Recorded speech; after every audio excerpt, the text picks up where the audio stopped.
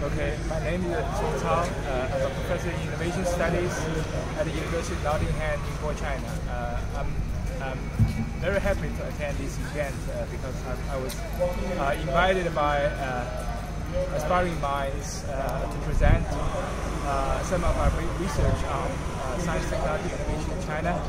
And also I got an opportunity to participate in several kind of related events, including this kind of career development for professionals, involve Cong and some other organizations, and also being a panel member of gene editing related issues. So I really have a wonderful experience here, and having the opportunity to be in touch with leading scholars from all over the world in the areas of emerging technology, and especially listening to their discussions, their presentations on not only the technology but also the reach of this technology to human beings, including the social, legal, environment, and ethical aspects of these kind of technologies.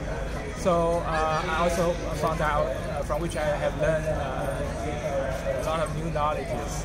And I'm also great to see the participation of a large audience, including these young high school students and college students. I think that basically India has a very bright future in its pursuit of science and technology innovation. I really also should commend on the efforts put into this big event by aspiring minds and also various kind of organizers, including the academic participants, academic partners, and other kind of organizers.